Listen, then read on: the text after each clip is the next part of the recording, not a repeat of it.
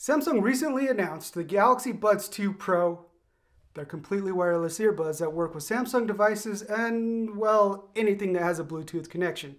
I've been using them for the past couple of days, and today I'm going to lay out my favorite tips and tricks I've learned so far. I'm Jason Cipriani, and thanks for tuning into this ZDNet how-to video. All right, so the first thing you're going to want to do when the Buds 2 Pro arrive, of course, is pair it to your phone. The pairing process differs based on the type of phone you have. Remember, these are designed to work with Samsung devices. So, of course, the pairing process on a Samsung device is really easy. If you've ever seen how AirPods connect to an iPhone, it's the same process here, or very similar to a Galaxy smartphone. So I have the Galaxy Z Flip 4 here, as well as the black Buds 2 Pro, and as you can see, nothing's going on the screen, but as soon as I open the case of the Buds 2 Pro, a dialog pops up asking if I want to connect to them. I'm going to tap on connect and then wait a few seconds for the Z Flip 4 and or whatever Galaxy device you have to do its magic. There'll be some optional terms and conditions. I'm going to opt out of all of that, hit continue, and I'm done. That pairing process took less than 10 seconds. Pretty awesome. All right, so one of the first things I recommend you do after pairing the Buds 2 Pro to your phone is go ahead and put them in your ears, and you'll see on the top here of the screen there is a prompt asking if you want to learn more tips and tricks. I'm going to go through some of those that are covered there, but you can go through those if you want. I'm going to go ahead and tap close, but there is an option here to test your earbud fit. Now, if you've already gone through that or skipped past that process, you can still find it by opening up the Galaxy Wearable app, which is the app I'm in right now. On a Galaxy device, it's already installed. You don't need to worry about it. It'll just be in your app drawer. Tap on earbud settings, and the second option there is earbud fit test. So these tiny earbuds come with comfort tips already installed on them. They're actually the medium size is pre-installed, and they work for the majority of people. So what I would suggest is putting these in your ears, running this fit test. It plays a few sounds, it measures how much sound is leaking from your ears, and then it'll make a suggestion on whether or not you need to go bigger or smaller on the ear tips. In the box with the charging cable for the Galaxy Buds 2 Pro come a smaller pair of ear tips as well as a larger pair, and sometimes your ears may be different sizes. Give it a try, run the test as many times as you need until you get a complete fit. All right, so when you're wearing the Galaxy Buds 2 Pro, their headlining features, or a couple of them, is Active Noise Cancellation, which blocks out the background noise when you're on a flight, when you're walking down the street, or if you're working in an office and you don't want to hear your coworkers talking a couple cubicles over. Active Noise Cancellation is your hero. So when you first put them in, you have a couple of options. You can use the Galaxy Wearable app to turn that feature on. And you can see here there's noise controls that you can switch between. Right now it's on ambient noise canceling. There's also a widget that you can quickly use to switch between those settings, or you can long press on either earbud, and as you saw there, it switched to ambient mode. If I want to switch back, active noise cancellation mode. Ambient mode lets some background noise in, which is helpful if you're like in an airport waiting for overhead announcements, you're walking down the street, you want to listen to your music, you don't want people bothering you, but you want to be able to hear those cars that are driving past you or anything else that's going on. You just want to be aware of your surroundings. That's what ambient mode is for. All right, and as you can see, I was touching on the side panels here, or at least on this one. They both have touch panels that you can use to control playback. A single tap does play or pause, but they're not all enabled out of the box. In fact, you have to enable them yourself. So in the Galaxy Wearable app, again, I'm going to go to touch controls, and then as you can see, there's tap, the single tap I was just talking about. If you want to use a double tap motion, which would skip to the next track, you can turn that on. Triple tap will go back a track. If you touch and hold, like I did just a moment ago, to go between active noise cancellation and ambient mode, you can do that, or you can adjust it to trigger Bixby. Sorry, Bixby, it's nothing personal. volume down on one side and volume up on the other side, or you can even have it trigger Spotify. I've been using this Spotify feature on the left earbud, so when I press and hold on that earbud, it actually triggers one of my daily mixes or the mega hit mix in my library, and it kind of cycles through those so I can get fresh playlists without having to dig through my phone or reach for my phone. Another thing to point out about touch controls is you can double tap to answer a call, triple tap to end a call, or you can turn those on or off. It's up to you how you want to do it. I don't ever go back a track, but I always go forward. So I'm going to enable double tap, and then I am going to leave triple tap off for now. Another really cool feature that the Galaxy Buds 2 Pro have is the ability to detect when you're wearing them with active noise cancellation on or not, and you start talking to have a conversation with someone. That feature is called Voice Detect. So again, in the Galaxy Wearable app, there's a Voice Detect option. It is off by default after you set these up. Once you turn it on, you're gonna have a list of options down below as far as the delay that the earbuds wait for you to begin talking again. It is set to 10 seconds out of the box, but you can choose 5 or 15 seconds. So what happens is if you have the earbuds in, you begin talking to someone, the earbuds automatically recognize that you're talking. It turns the volume really low, turns on ambient mode, and it'll wait your allotted time for you to say something or for the person to reply so you can hear them. And then if you begin talking again, that timer resets, and then so on and so forth. So you can have a conversation in theory with the earbuds still in. I wish there was a 20-second delay instead of just 15 seconds, but that's me personally. Usually 10, 15, you're getting a yes or a no conversation, and that's the end of it. But this is a cool feature. It's one that the Pixel Buds Pro and the AirPods Pro do not have. It's one I highly suggest you enable, especially if you're working in an office and you do have to interact with those colleagues down a couple cubicles, once in a while.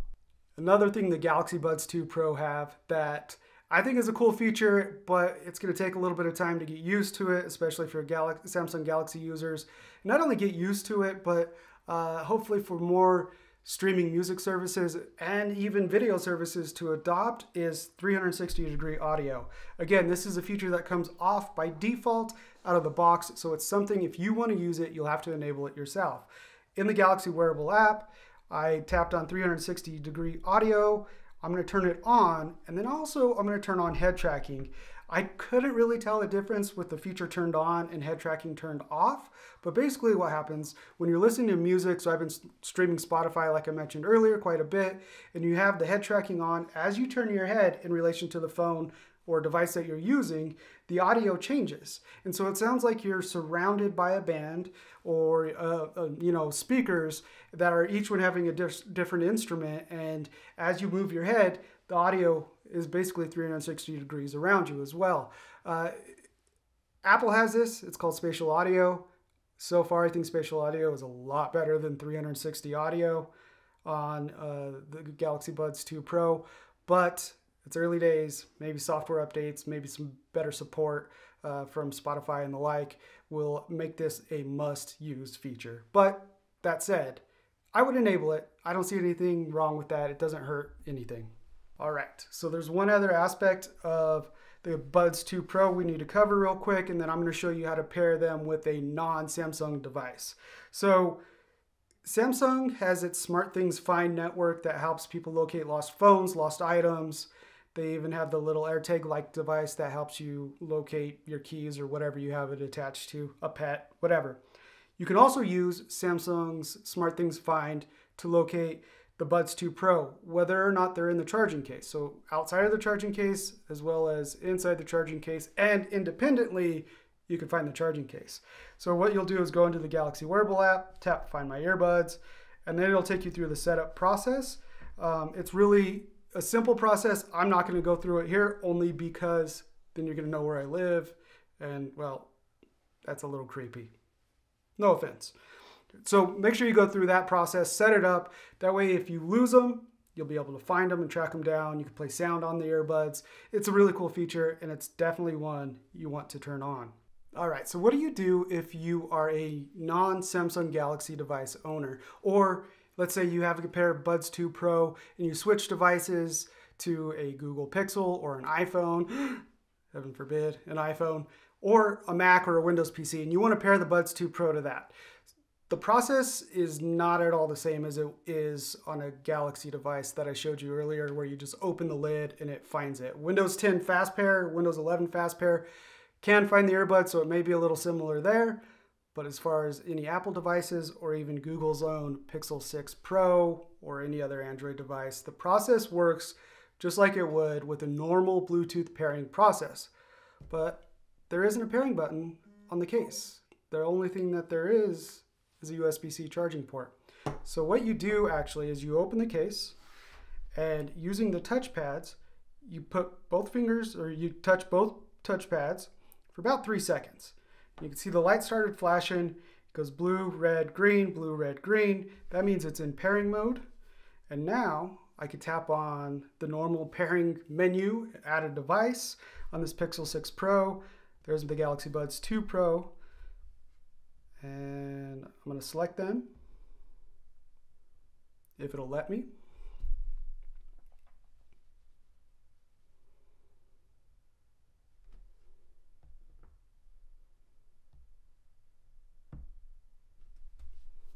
And there we go. Yeah, contact and call history. Let's do it. Pair. All right, so now I have battery life percentage here in the menu, as well as letting me know that it is active. All right, so there's not a whole lot you can do in the settings menu for Bluetooth with the Galaxy Buds 2 Pro on a non-Samsung device. But like in the Play Store, there's the Galaxy wearable device or app. I went ahead and installed it. It looks exactly or very similar, at least, to what it looks like on a Galaxy phone. And as you launch it, it's going to have you install some plugins that are specific to the Buds 2 Pro so you can get the most out of those features. And when you're using these headphones or earbuds with a non-Samsung device, you can still use the tap to control feature. So tap once, pause, or play. You can long press to switch between active noise cancellation and ambient mode, and take them out to automatically pause your music.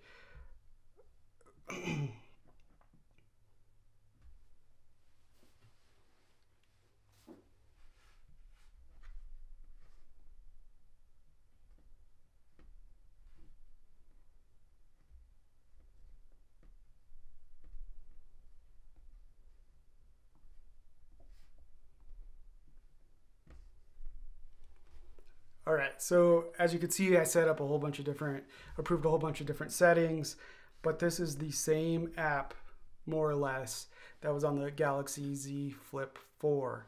So make sure you install the Galaxy wearable app if you're going to pair these with a non-Samsung Android phone. Otherwise, pair them, use them as normal Bluetooth headphones. Remember, long press on each touchpad until it goes into pairing mode, and then pair it like a normal Bluetooth headphone.